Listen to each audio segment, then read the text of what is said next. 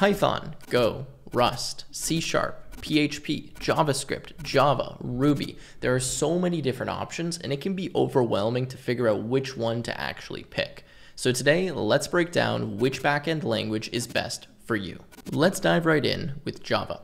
Now, Java is ideal for the enterprise level developer. Think about building large-scale enterprise software like banking or financial services.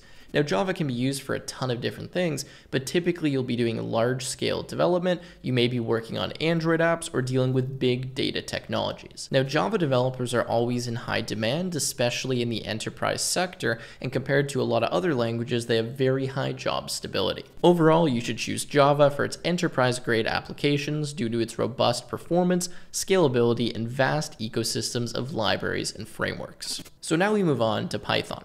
Now, Python is typically best for newcomers due to its readability and simplicity. It's used for web applications, data science, machine learning, and automation. Now, you can use Python for a ton of different things, but typically when it comes to getting a job with Python, you need to be really good in a specific framework or area or have some other languages under your belt as well. If you're just looking for some hobby projects, Python is great to pick up, but if you want a long-term career, you need to be really good in a specific area or potentially learn some other languages as well. Now, overall, you should opt for Python if you value developer productivity and versatility with extensive libraries for web development, data analysis, and machine learning.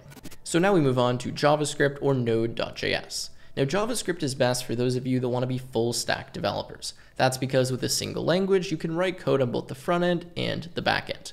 JavaScript can be used in a lot of different places, but typically it's going to be used for building web applications, in this case web backends, or real-time applications like chat apps.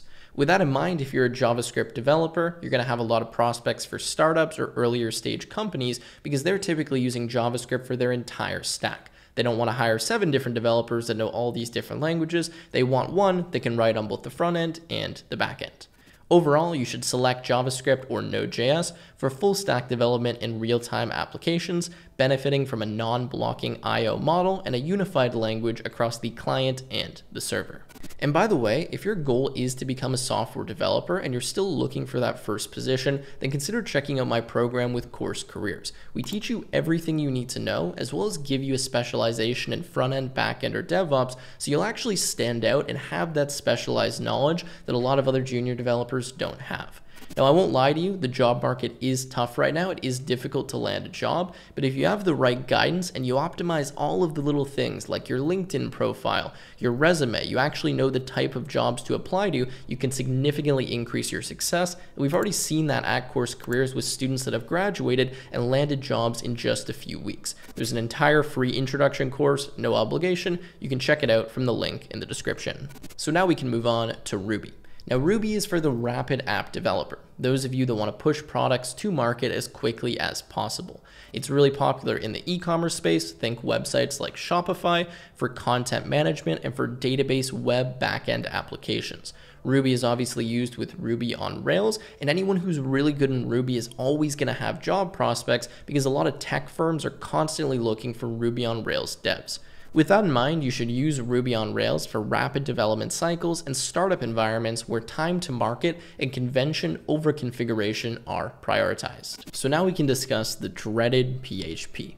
Now, everyone loves to hate on PHP, but the truth is it's very useful and it's really used all over the web. It's very popular for small business websites, blogs, think things like WordPress that's completely built on PHP.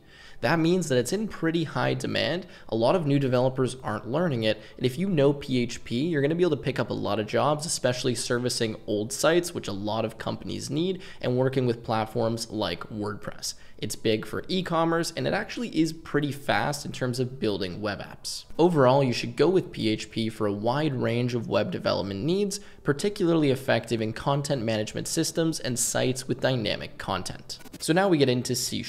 Now, C# is ideal for those of you invested in the Microsoft ecosystem, Windows, Xbox, etc. It's very popular for enterprise-grade level backends, building games, think frameworks like Unity, and for desktop applications as well.